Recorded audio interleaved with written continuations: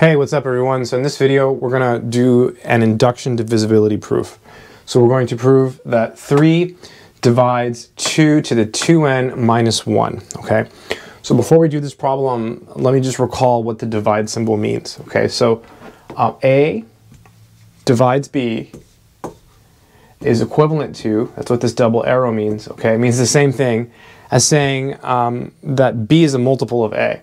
So B is equal to, say, m times A for some m, some integer m. So for some m, and then I'm going to use this symbol here, in the set of integers. That's the set of integers. This means m is an element, and this is the set of integers. You can just say for some integer m. I could have written that, and that would have been good. So A divides B if B is a multiple of n. So in this case, 3 divides this. This means this is equal to 3 times some integer, okay? So this is equal to 3 times some number, some whole number, some integer. Okay, so now that we have that out of the way, I guess I'll leave it up. Let's go ahead and go through the proof very, very carefully. So in an induction proof, you have a couple steps. The first step is the base case. So in this case, it's for all positive integers n. So the smallest positive integer is 1, so we're gonna start with 1, okay? So I'll write base case. I like to do that whenever I do an induction proof. So we have to prove that this is true when n is equal to 1. So when n is equal to 1, we have 2 to the 2 times 1 minus 1. Let's just work out this and see what it is, right?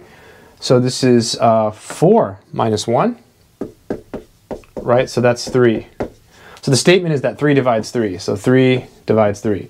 And that's certainly true, right? Duh, obviously, right? Now, if that's not clear, you could use this definition, right? You could say that 3 is equal to 1 times 3, right? So your m here is 1, that's your integer, and this is your a, this is your b, right? So there's your b, there's your a, there's your b, there's your a, there's your m. So that means 3 divides 3. So that's easy. So the base case is proven, right? 3 divides 3, clear.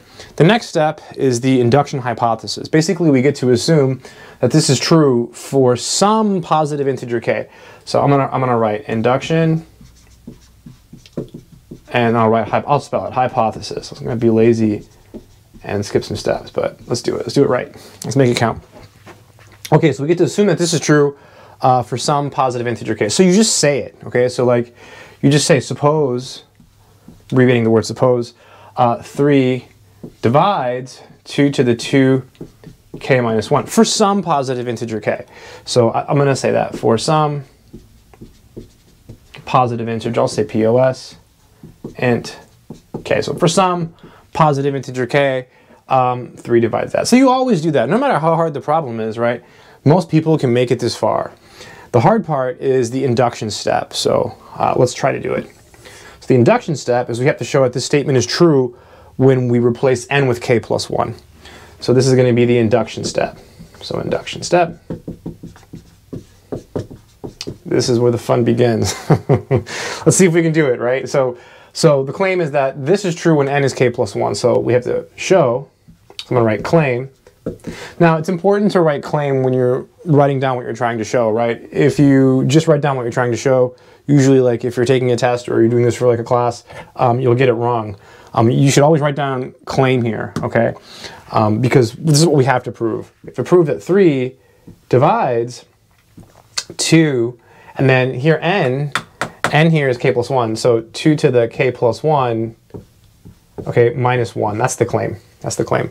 In other words, so I'm going to use some Latin here. Id est, we have to show that this is a multiple of 3. So we have to show that 2 to the 2 to the k plus 1 minus 1 is equal to 3 times m, for some m, right? For some m. This is just for our purposes here. This is not part of the proof. This is what we have to show, right? We have to show that this is true. Okay, so we have our induction hypothesis, right? So I'm going to come down here and just put this in parentheses, not part of the proof. So we know that 2 to the 2k minus 1 is equal to like 3 times some. I want to give it a different name. I don't want to use nk or m. I'm just going to call it p. Okay, so it's a multiple of 3. We know this. And we have to show that this is true. So we have this, and we're trying to get this. So we're here, and we're trying to get here. So this is what we have to show. So I'm going to start by doing it the most elegant possible way. We're going to show one side is equal to the other. So I'm going to show this is a multiple of 3. It doesn't have to be this n, but it has to be 3 times an integer. So let's do it. So we have 2 to the 2k plus 1 minus 1, right? And we somehow have to show it's equal to 3 times a number. Okay, so now here's the thing. We have to somehow use this, right? So we have to incorporate this. That's a certainty, right? So if you don't know how to do your problem, if you're doing a problem similar to this one, just know that you have to use this in order to do it right. So I'm going to start by maybe just distributing the 2. That's a good first step. So this is 2 to the 2k plus 2 minus 1. Okay, and we're trying to make it look like this because we have to use this. So I'm thinking the only way to do that is to get 2 to the 2k, right? So we can write this in a clever way. We can write this, I'll come down here, as 2 squared times 2 to the 2k minus 1. And so why'd I do that? Because I'm trying to get 2 to the 2k, right? And look, when you multiply these, you add the exponents, right? Look, 2 plus 2k, 2 plus 2k, okay? So now what do? Well, now it gets hard, right? It's like, whoa, what do? Well, you've already got the minus 1, right? And we've got the 2 to the 2k. We've got this 2 squared here, but think about this. 2 squared is really 4, right? I say, well, how does that help? Because now you can just use like addition, okay? And in a really weird way. Watch this. You have 4 of these, right? So it's really 1 of these, right? It's 1 times 2 to the 2k. I didn't write it, okay? Plus 3 times 2 to the 2k, right? It's like x plus 3x is 4x. Think of it as x. X plus 3x is 4x, right? So this is your x, right? So it's like that plus, so 1 of these plus 3 of these is 4 of these. People have a really hard time with that sometimes. If you don't have a hard time with it, awesome. If you do, yeah. So 1 of these plus 3 of these is 4 of those. Okay, we still have the 1. So why is this good? Because now I can group these together. This is 2 to the 2k minus 1 plus 3 times 2 to the 2k. And we know that this is a multiple of 3. Right, so this is equal to, I'll just use the same p. I'll say 3p plus 3 times 2 to the 2k. And this is by the induction hypothesis. So I'll say by IH to let the reader know what we're doing, right? So this is because of this, right? So you can specify here, I'll put this in parentheses, p is an integer, right? You know, for some integer p, right? For some integer p. And we're almost there. Now we can just pull out the 3. So pull out the 3. I hope you can see this. So 3, we have p plus 2 to the 2k. So we've shown that this is equal to 3 times some integer. So this is a multiple of 3, right? This is an integer, right? You could say that if you wanted to. This is, I'll just say is an int, is an integer. So this is equal to 3 times an integer. So this is a multiple of 3. That means 3 divides this bad boy, right? So that's exactly what it means. So 3 divides this thing here, right? Which is what we wanted to show. So 2 to the 2 times k plus 1 minus 1. Okay.